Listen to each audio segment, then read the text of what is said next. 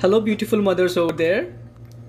Today my spouse Grishma, another beautiful mother, is going to show you how to prepare pizza, homemade, but not out of pizza dough, but using multi-grain bread, a healthy veggies based on your patience to cut all the veggies. Okay, you can make it a long sliced one for a better representation, and either a moon shaped sliced tomatoes, and you can use these cheese of different sources. Here we are using cheddar cheese, and the multigrain bread we are using is the country harvest one, which has got plenty of nutrients packed in. So that's what preferably this has got a 14 grains, I guess. Yes.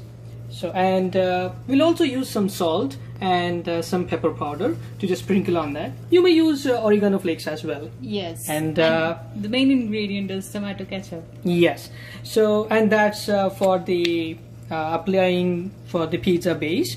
So that's how we squeeze a dash or more than that, and using an applicator,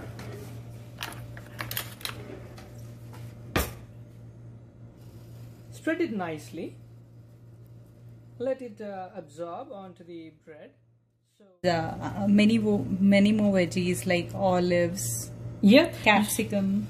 Exactly, the bell peppers. Broccoli. You can use green bell peppers or different colors, the yellow or the red bell peppers, sliced into long pieces. And then, like she's doing over here, tomato slices, onions. Yes. Ensure that they just don't pop out.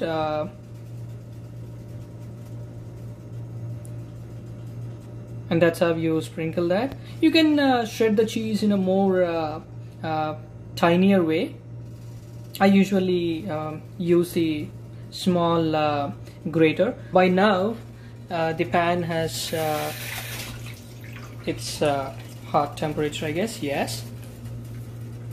So you can use this unsalted butter to put it on the pan. Yeah, but I'll just But we use a clarified butter or ghee, which is healthy.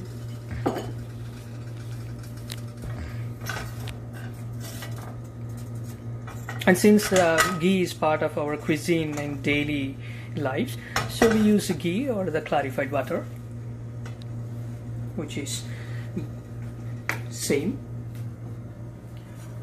And this is how you just using a long ladle guide thing, you just place the bread to one end of the pan, picking up the next one, another slice over here. Yes. And that's how you do that. And just to close that with a lid and put it on a timer for just 1 minute. Yes. So what are we going to do after this? Just eat it right away? Not exactly. So we're going to put it in the microwave So that the cheese melts. Exactly. So, and that's only to just melt the pizza. Now the base so now is you fully see roast. it's completely well roasted.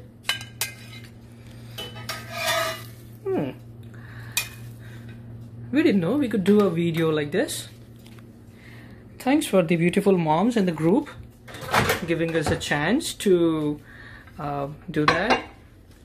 Oh, sorry for the mess. 4, 3, 2, 1. All done.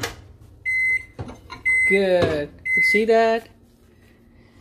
See, as we said, it's just we are lacking those olives and other jalapenos or whatever the toppings, you know, the premium toppings you get outside. But yeah, we're gonna try once again once we give a chance. So I'll be getting some zucchini, olives, broccoli, the cauliflowers, and all other these stuffings. Okay, so fine. I guess she'll be posting an earlier photo of this. So enjoy this homemade pizza, and thanks, Mama. Bye.